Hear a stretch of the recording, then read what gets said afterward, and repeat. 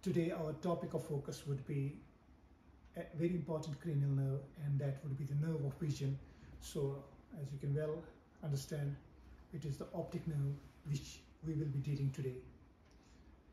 We have to remember the various cranial nerves, the number of the cranial nerves, 12 pairs, and today we'll be dealing with the second cranial nerve. So the optic nerve is the second cranial nerve, very important from neurological perspective, neuroanatomical perspective, neurosurgical perspective, and ophthalmological perspective, obviously. We will be discussing first of all the very important course of the optic pathway, not the optic nerve only as such. So we'll go through the whole course of the optic pathway, then we'll be dealing with the important clinical correlations and the applied part of the optic nerve. So basically there are certain peculiar features about the optic nerve. Number one is that, well, it's a sensory nerve and it is the nerve of vision, as you can well have a look. And second thing is that it develops as a part of the forebrain. So it is a part of the diverticulum of the brain and it is not a true nerve. And number third is that it is covered by the meninges, and any problem with the meninges can be reflected in the optic nerve as well. Another important point is that it does not possess a neurolimmal sheath, and once gone, it is gone forever, so it is not capable of regeneration to a very great extent. Then it leaves the orbit through the optic canal, and it's a very important area because herein it travels along with the ophthalmic artery, and any lesion, I mean to say benign or malignant, can just compress the ophthalmic artery, lesion like optic nerve glioma, and that can compress the ophthalmic artery and cause visual problems. Now, leaving that aside, once we have got any pathway going up into the cerebrum, and wherein we have to appreciate that, you have to remember that we always have a receptor, a pathway to the thalamus, a nucleus in the thalamus, and a radiation from the thalamus to the cortex, and a sensory area in the cerebrum which appreciates that particular sense. So as far as the optic nerve is concerned, it follows the same thing. It has got a receptor, it has got a pathway to the thalamus, it has got a nucleus in the thalamus, and it has got a radiation from the thalamus to the cortex and an area within the cerebrum which we'll be coming across. So as you can have a look at the figure, so our figure shows the vision. Our vision basically is divided into two parts, the lateral part called the temporal part and the medial part called the nasal part. And you can see these regions cross. So the lateral part is reflected on the medial part and the medial part is reflected on the lateral part. So here we have the right eye and the left eye, and you can see that the optic nerve emerges from the posterior aspect of the eyeball and enters to the optic canal and then goes backwards. Now,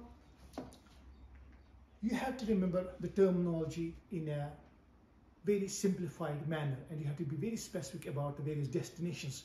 So first of all, we have the optic nerve, and then you can see the optic nerve fiber crosses at a point which you call as optic chiasma. But herein there's a peculiar arrangement that all the fibers of the optic nerve do not cross.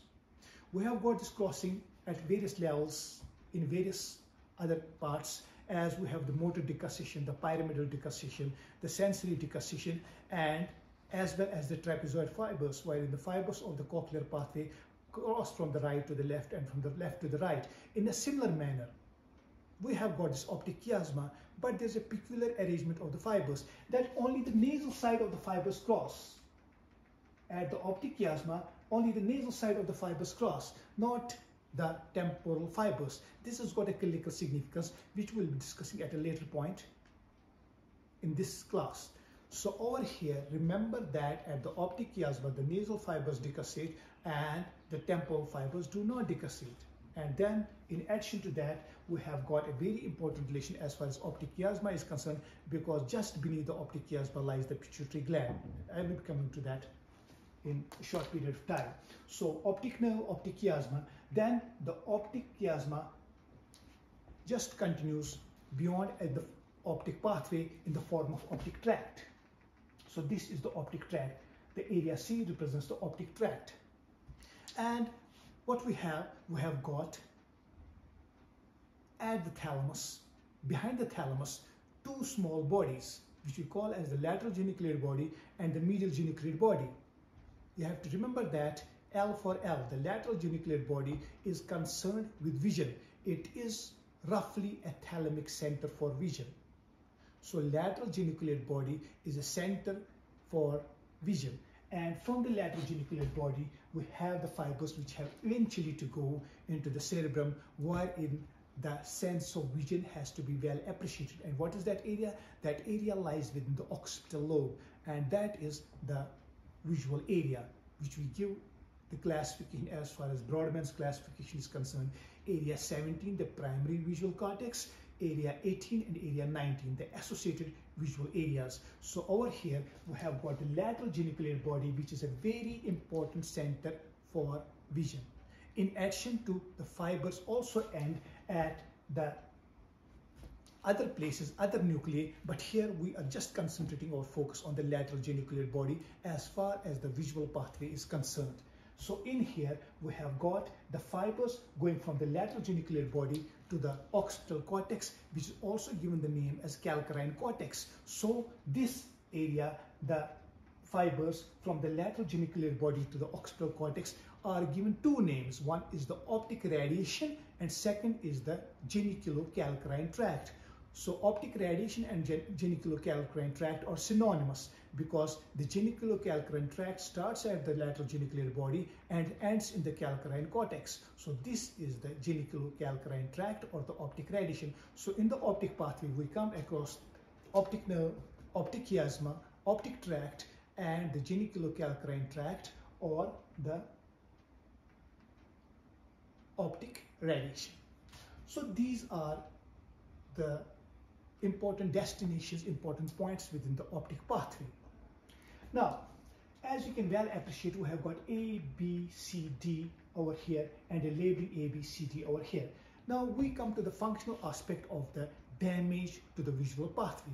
As you can well appreciate that if we have got a damage to the left optic nerve, as is here, and you can see that the damage to the left optic nerve will cause blindness in the corresponding eye. So left optic nerve damage causes blindness in the left optic nerve, causes blindness of the left side. Now, as far as the optic chiasma is concerned, I told you it's a very important area. Herein, what happens, a peculiar type of visual loss occurs. In case there is damage to the optic chiasma, what happens, you can see the lateral side of vision of both the eyes is gone, and we have this classic lesion, bitemporal hemianopia. So you just break this word into different fragments. Bi means of both the eyes, temporal, the temporal vision is gone, so the lateral side vision of the both eyes is gone. Bitemporal. Hemianopia, that means whole of the vision is not gone, the medial or the nasal vision is of the both eyes is preserved. So bitemporal hemianopia, so the lateral side of vision of the both eyes is gone once we have got a lesion at the level of optic chiasma, and this is given the name as bitemporal hemianopia. And what is the clinical condition or correlate with that? It is that beneath the optic chiasma lies the pituitary gland, and sometimes we can have a tumor of the pituitary gland, and in case of a small tumor we call it as the pituitary microadenoma, and in case it's a large tumor it's called given the name as pituitary macroadenoma, and they can compress upon the optic chiasma and cause bitemporal hemianopia. And what was the classic example? Any person who is driving can be having too many scratches on the lateral aspects, on the sides of his car or his vehicle. So because he is not well able to appreciate the temporal or the lateral vision. So that's one part.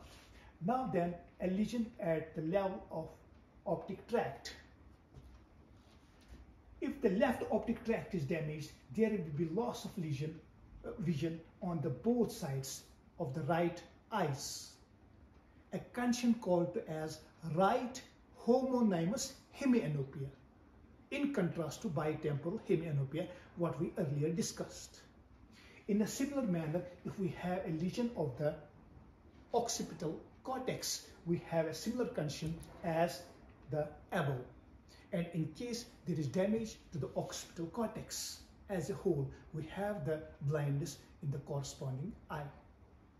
So this is whole about the different types of visual losses which we can have along the optic pathway. So different paths getting damaged, and we have different clinical manifestations as far as the vision loss is concerned. So that is one part. Now, is there anything in addition to that? Yes, as I discussed to you just before this, that we have got the broadband areas, and we have got the broadband area, area 17, area 18, and area 19. Basically, area 17 is the primary visual cortex, and primary has got a primary role, and secondary means something in addition to the primary. So if there is damage to area 17, we will be having perfectly a blindness patient will not be able to see things. But what is also important is that there are those associated areas, the area 18 and the area 19. And in case the area 18 of the visual cortex is damaged, what we have got a very peculiar type of a thing that a patient can see but cannot recognize what he sees. And this is called as mind blindness. So this is very important. Patient has the ability to see if there is specific damage to area 18. He can see, but he cannot recognize what he sees. So that is called as mind blindness. And in case there is damage to area 19, what can happen that the patient may be able to recognize objects but cannot recall their meaning. So this is called as word blindness. So for vision, it is not only important to appreciate what we are seeing, we should be able to recap what we are seeing, and we should be able to understand what we are seeing. So there are these two terms, the mind blindness and the word blindness, which you have to remember. So each area has got its own specific function, although there are multiple connections, many connections within every system, especially within the nervous system. And you have to remember these points. So a brief recap what I just discussed with you along in this small class of mine is the optic pathway, optic nerve, how it exists, where from it exists, then crossing at the optic chiasma, then the optic tract, then the geniculocalcrine tract or the optic radiation, then the visual cortex or the calcrine cortex, and then simple lesions, the blindness, the bitemporal hemianopia, the right homonymous hemianopia, especially associated with left-sided visions, and the damage to the visual cortex, what happens if there is damage to the primary visual area and the secondary visual areas. This is all what is asked in examinations, and in case you just revise these points, these will be very helpful for you in your examinations, let it be any examination, NEET PG, next, MRCP, or any other examination. So I think that this clarifies your concept a bit. Wish you best of luck. Thanks a lot.